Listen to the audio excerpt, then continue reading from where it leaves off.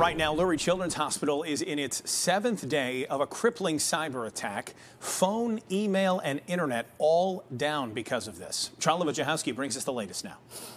Lurie Children's is open and doctors are seeing patients as IT teams are still working to restore computer and phone service at the hospital almost a week after a cybersecurity matter knocked them offline. In a statement posted Monday night, administrators asked for patience, saying we recognize the frustration of not having clarity on when this will be resolved. Our investigation remains ongoing, it said, and we are working around the clock to resolve this matter.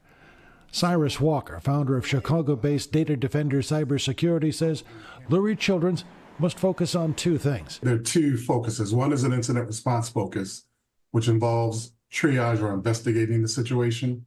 The second is a disaster recovery situation. In the meantime, law enforcement is involved in the investigation, including the Justice Department, where sources at the agency say the FBI is aware of a cybersecurity issue affecting Lurie Children's Hospital and are providing assistance. Even if this cybersecurity matter is resolved, experts say restoring computers to their original function could take time. I would imagine that the reason why a lot of the surgeries that were planned are being canceled is because doctors don't have access to the right data in order to make the right decisions. And experts warn of the possibility that Lurie patients and their parents could be targeted by other cyber criminals in the future. Healthcare records are the most valuable records on the dark web because of what can be the secondary compromise that can be done by these malicious actors. In Streeterville, Charlie Wojciechowski, NBC5 News. Thanks to Charlie.